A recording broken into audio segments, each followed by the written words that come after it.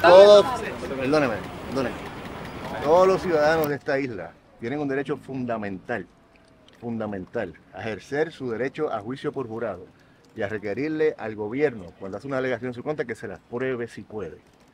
¿Okay? Ese derecho es fundamental y no hay que justificárselo ni explicárselo a nadie. La licenciada lo ejerció con gallardía aquí. Mi respeto y mi admiración a todos aquellos que, como ella y su familia, no claudican ante estas alegaciones infundadas. Nosotros, ustedes vieron, presentamos una defensa ayer, que es una defensa contundente. El jurado de nuestro juicio se equivocó. Esa es su prerrogativa. Los respetamos, aunque no estamos de acuerdo. Sí vamos a apelar.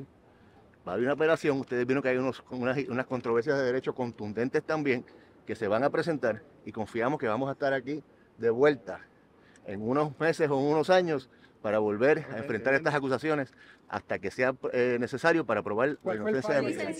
En un caso criminal, el peso de la prueba lo tiene el gobierno. Pero ustedes presentaron Ustedes oyeron la defensa que se presentó ayer. No me toques. Algunos de los reporteros. No me toques. Que nadie está encima de las leyes. ¿Están preparados para un proceso de apelación que ya Rebollo anunció? Obviamente este es un parte del proceso, hay una vista de sentencia.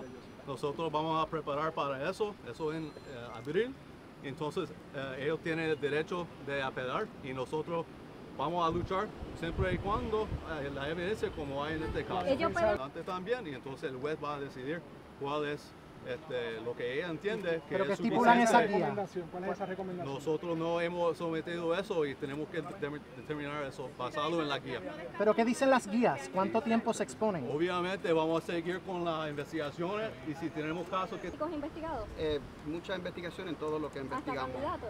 Muchas investigaciones en todo lo que ¿Solo investigamos. cuello blanco también de personas políticas? Y el compromiso es con el pueblo.